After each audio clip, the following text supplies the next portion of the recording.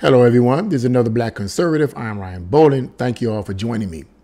So, last night, a representative from Illinois was on MSNBC and during an interview where he made the accusation or the assertion, if you will, that pastors in America are failing their congregation. Why? Because many members in their congregation, according to this representative, are equating former President Donald Trump to Jesus. Sounds pretty heavy, huh? Well, let's get into this article and let's read I'm going to read the transcript of what this man supposedly said. And then I'm going to give you my opinion of what this really is all about.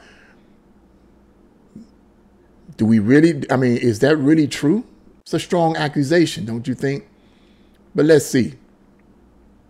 Representative Adam Kinzinger said Tuesday on MSNBC's Alex Wagner Tonight that he believed pastors in America are failing their congregations because many Christians are equating former President Donald Trump to Jesus. Strong accusation, right? Okay, let's see what he has to say. Kinzinger said, "I've come to believe over the last year that people, more than even fearing death, we're such a tribalistic people that they fear being kicked out of their tribe." Okay, I kind of agree with that. America has, large in part, particularly since the 60s, become a tribalistic society. You have the left, you have the right, you have this group, you have that group. We have become a tribalistic society, particularly since the 1960s, so-called counter-revolution, okay? But he goes on to say, so you accept anything because now republicanism, conservatism, Trumpism becomes your identity, and so you're going to stay.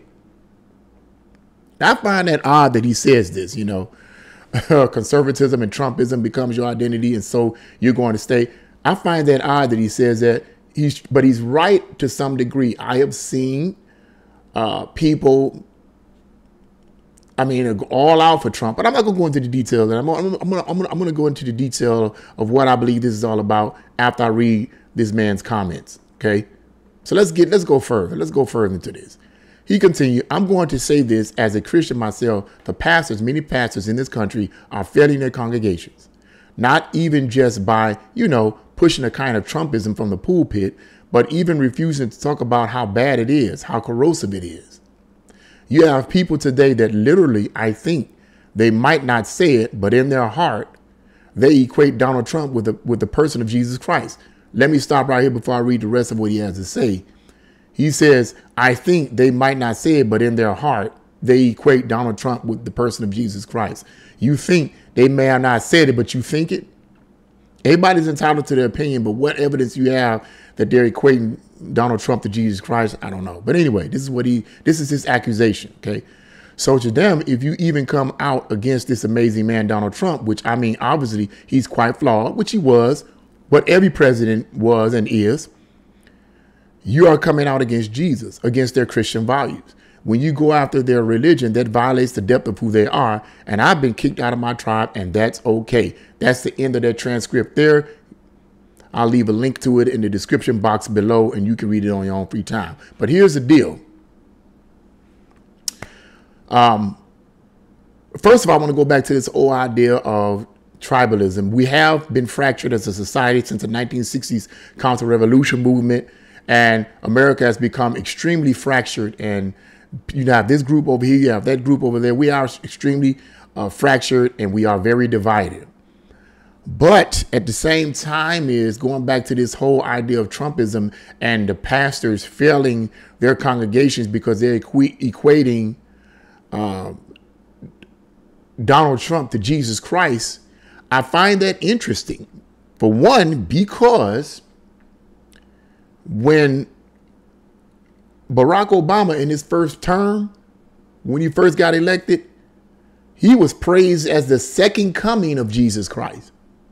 And I don't know, I think this was Time magazine or one of those magazines. They had a picture of him with a halo over his head. And Oprah Winfrey was on record as saying he's the second coming. Now, when she says he's the second coming, oh, come on now. Every Christian that knows the Bible knows what that's talking about. But no one hardly objected to it. Former President Obama got all kinds of praise, and he's the one, and he's a this, and he was seen as a Christ figure as well. But no one hardly said anything about that. But here, all of a sudden, this representative from Illinois says that these pastors in America are failing their congregation because many of the members of their congregation supposedly is equating Donald Trump to Jesus. First of all, he hasn't really described that in any detail. I mean, that's what you think. I mean, are they really saying that or what? What I believe the issue is that the people are not so much comparing Donald Trump to Christ, and that's not what it is. What I believe that they're doing is that Donald Trump's policies, at least for the most part, was more conducive to their Christian values. And that's why they admire him. But the other reason why I believe that they admire Donald Trump, apart from his policies, is because of his strength. All the persecution and hate that he was receiving was incredible. And yet he stood his ground. That's a man. And I think a lot of Christians and non-Christians alike that were on the conservative side admired that quality about him. They knew he was flawed, but his policies was more conducive to what they personally believed would be best for what they valued. Okay. This whole idea of Trumpism, that's a whole nother story, because I personally don't wear hats, Donald Trump hats and Donald Trump shirts.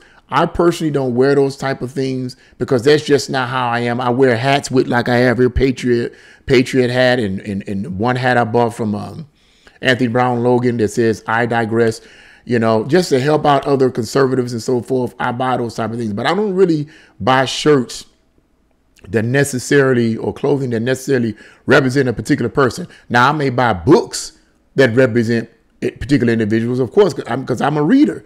As you see in the background there, I have a book, a biography written by a man by the name of Jason Riley, who's another conservative, African-American conservative, who wrote a biography on Thomas Sowell. Okay, and I can see clearly the picture behind me there. But whom I admire Thomas Sowell's in-depth, his mind, but I don't worship Thomas Sowell. And I don't agree with everything he say, to be quite frank with you. Okay. This whole idea of Trumpism, I think that it can get into the realm where you begin to admire the person to the point where you look to that person as a savior. But the same thing could be said about Obama. Everybody looked to him as a savior, and he was in office for 8 years.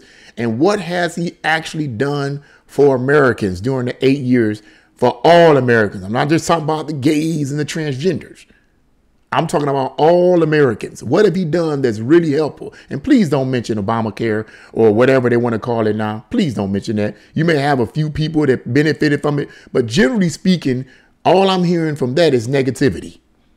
So let's come up with something a little bit more conducive to what's helping American people in general, and not just Obamacare, because it don't seem to be a lot of care going on with Obamacare with a lot of people. Okay. But the same thing is with Obama. You know, people deitize him. They put him on a pedestal. The left and perhaps the right put him on a pedestal because he was the first African-American president. But he was one of the most liberal. Nobody paid attention to that. Nobody paid attention to policies. Policies is what dictate the course of the country. I believe that that's what dictates the course of the country. I don't believe that it's the personality of the person. Now, the personality of the particular president or senator or representative or whatever may have some influence, because it determines whether or not they have charisma or whether or not they don't have charisma. So it may have some influence, but it is not the charisma of the person necessarily that should be focused on. What the focus should, it's helpful, but what the focus should be on is the policies of that individual, because it's the policies of that individual that's going to dictate the course of the country or the course of the state or the course of the city. That's what's going to matter. You might like the person or you might dislike the person, But what about their policies? Are their policies that you personally value? Are there policies that's going to help the country as a whole, the state as a whole, or the city as a whole? That's what matters. And so this whole idea that this representative is talking about, well, Christian pastors are failing their congregation. I really don't even know what you mean by that. What are they supposed to do? Get up in the pulpit and say, well, you know what? You people need to stop worshiping Donald Trump. Because you admire someone doesn't mean you worship them. You might admire, for example, Donald Trump has a lot of charisma. And that's why a lot of people are drawn to him. He's very charismatic. Way more so than dying Joe Biden. Joe Biden can barely talk. He has no charisma, no strong leadership qualities whatsoever. And I'm quite sure everybody knows that. Quite sure we're going to get some people that say, yes, he do, man. No, he doesn't. He does not have any kind of real charisma at all. Okay, so we didn't even talk about that. Donald Trump has that charisma.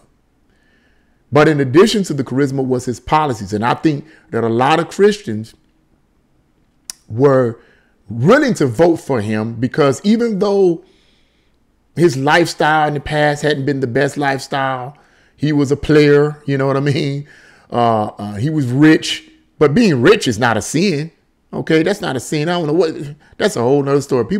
We've been so conditioned to hate rich people. It's crazy. But anyway, he had a lot of money. He had a lot of women and so forth. So that was something that wasn't really conducive to what a lot of Christians felt the leaders should be. But they had a choice between either Donald Trump or Hillary Clinton. Hillary Clinton, you want to say, rather. They had a choice between the two. And most people knew Hillary Clinton. And Christians also knew her policies and what she was willing to push. And so they said, no, we'd rather pick the lesser of the evil. That's what that was all about, because his policies was more in line with what they personally value. It wasn't all this Trumpism and walking around rah, rah, rah, rah, and, walking around with the shirts on and all that. Nothing wrong with that. Nothing wrong with that at all. I have no problem with that at all. Okay. But I look at policies. Policies. And I think that that's what matters the most, not just the charismatic personality of the individual. Let me end this video on this note. A person in any particular political party that you representing, Democrat, Republican, Independent, whatever, I think that it's important for people to go beyond the personality of the political figure and look at the policies. I believe is important, extremely important, to look at their policies, because this person can be extremely charismatic, real good with talking, real good with getting everybody revved up, but their policies are the most destructive policies in the country. I'll end the video on this. As a minister, I believe that there's coming, as a minister and as a person who studies Bible prophecy, I believe that there is an individual that's going to come on the scene that's going to be the last world dictator. Christians commonly refer to him as the Antichrist. He's given many names in the Bible. He's given the beast, the little horn, the prince that shall come, the Assyrian. He's given all these different titles, but he will be, based on my understanding and my studies, will be the very incarnation of Satan in human flesh. He will be the last world dictator and the worst world dictator in all of human history. Now, you may be saying, what am I going with this? Just follow me. His charisma will be greater than Hitler, Stalin, all the great world dictators or people who wanted world dominion. The beast, i.e. the Antichrist, will outdo them all. He will have total, absolute control over the entire world, not just one country or two countries. He would have absolute control over the entire world. His charisma would be unmatched. Remember Hitler, how charismatic he was? You know, how we would just get the people fired up and people be screaming and hollering and so forth. The Antichrist, i.e. the beast, the man of sin, whichever title you want to give him, will be that times 100. But guess what? His policies will be based on a total dictatorship based on the ideology of communism and socialism and Marxism. He will use those political tools to have complete control over every individual in this world. But people won't pay attention to that. This man comes and saves the day, saves me. He saves me. He gives me food. He gives me this. He gives me that. And oh, he's so powerful. I like the way he talks. He's so charismatic. He's saving the day. Okay, what about his policies? Oh, he wants us to worship him. No big deal. We'll worship him. We'll bow down. We'll get his mark. No big deal. It's a very big deal. Policies, the way I see it, in my opinion, is what matter more than the person's charisma and personality. So I just wanted to end the video on that. What do you guys think? Leave your comments in the comment section below. Like, share, and subscribe to this channel. God bless you all, and see you again.